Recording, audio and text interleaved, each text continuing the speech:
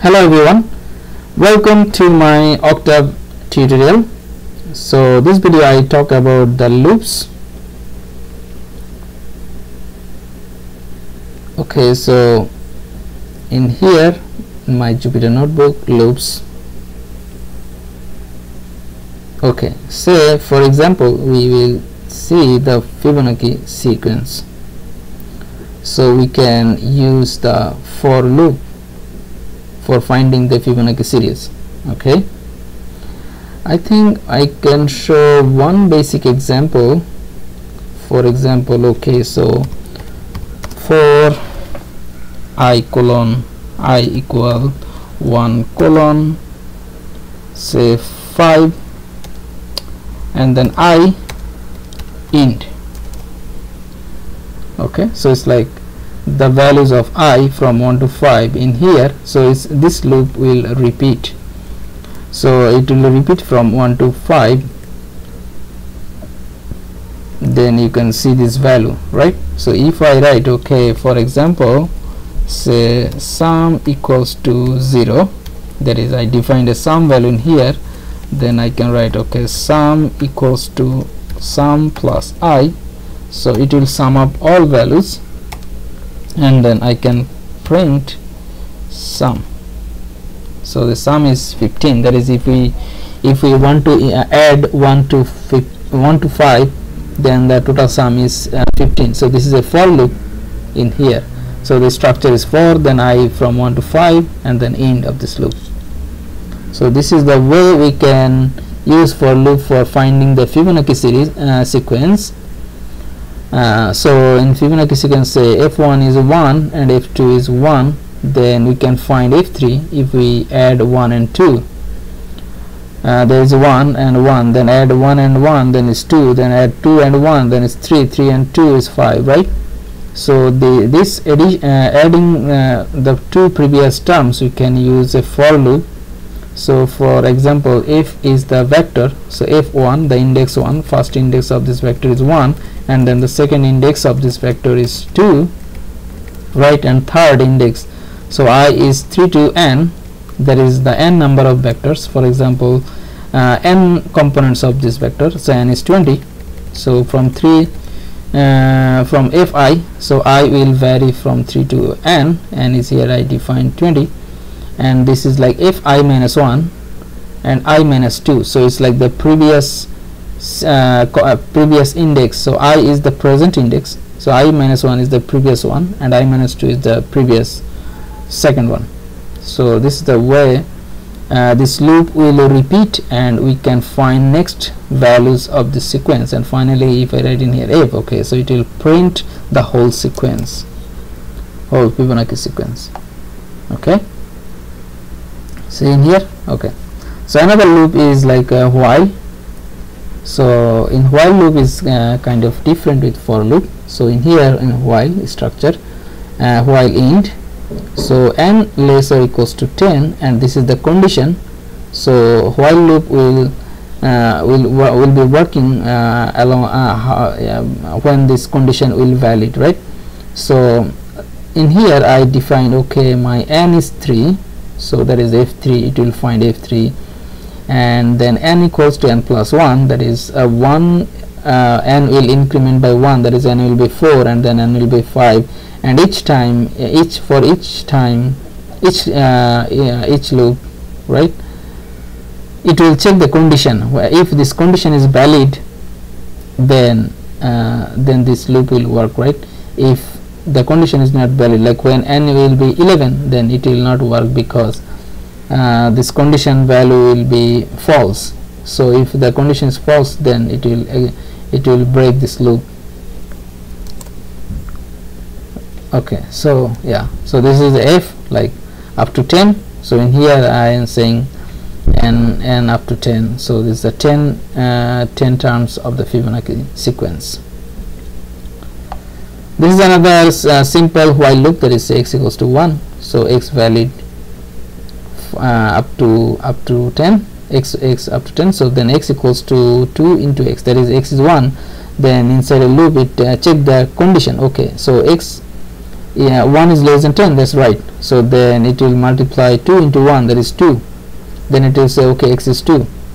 Then the next thing, x is 2, so it will check the condition, x is, 2 is less than 10, the condition is right, so it will execute the inside the loop, and the 2 into 2 is 4, and x value is x new value is 4. Then it will check again the condition, so x is 4 is less or equals to 10, that's right, so it will again execute the condition and it will be 8, so it will check again and this is right, so 8 into 2 is 16, so then it is print x is 16. Now it will check the condition and 16 is less or equals to 10, no, it's false, so then it break the loop.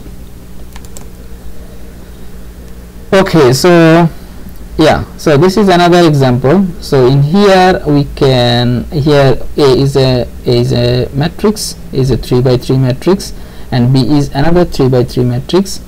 So we can sum both A and B matrix by using A plus B, and also we can sum up both matrix by using this for loop. So it's like a nested for loop, so one for loop and inside the another for loop. So for example, all components of this matrix we can add a component with a component. So I is like, okay, so number of rows, and j is like the number of columns, right? So for if you want to go every component, then we need to define two loops. One, say for example I is 1, right? So C is 1, then j is 1 to 3, that is C1 1, C1 2, C1 3, like this, right? Then we can sum up A and B with all components, and using the loop we can find the sum, or without using the loop, just the sum A plus B, you can find the sum. Okay, same way. Okay, so this is another example about the factorial. So using the for loop we can find the factorial n. So the factorial n is the multiplication from 1 to n, or we can use the while loop for finding the factorial, and we can get the same value. For 5 factorial is 120. We can use both loop and we can check the same value, so you can check. Yeah, this is the function, that is for factorial function. We can find the factorial. And here another interesting example. So this example is about a fixed point iteration. So for example, if I have a function x equals to cos h x over 5, then x is like a function phi of x, right? So we can find the root of this implicit expression. We can find the roots, or we can find the fixed point, and the relation of this, like x n equals to phi x n minus 1, and we can do this by using an iterative process. Okay, in here we defined a function phi, and yeah, this is a while loop. So using this while loop we can find the x value with this iteration. Yeah, that's it in this video.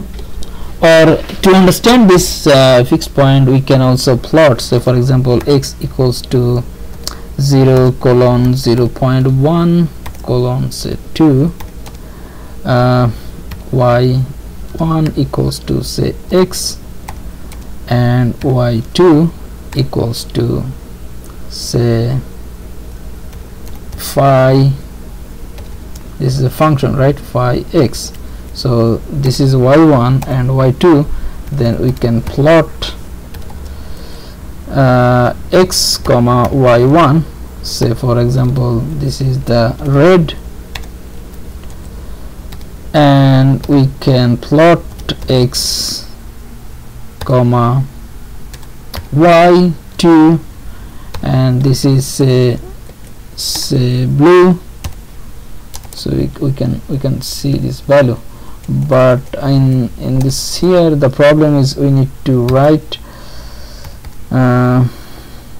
plot GNU plot, then it will pop up this. Okay, Yeah, so this x and the function, the hyperbolic function, that is the cos hyperbolic x over 5, then we can see this is the intersecting point. This point in here, you can see in this point the x value is 1.404 something or 03 something, the approximation. So we, and using this fixed point iteration, we actually finding this approximation, and in this case we need this 7 iteration. Okay, thank you for watching this video.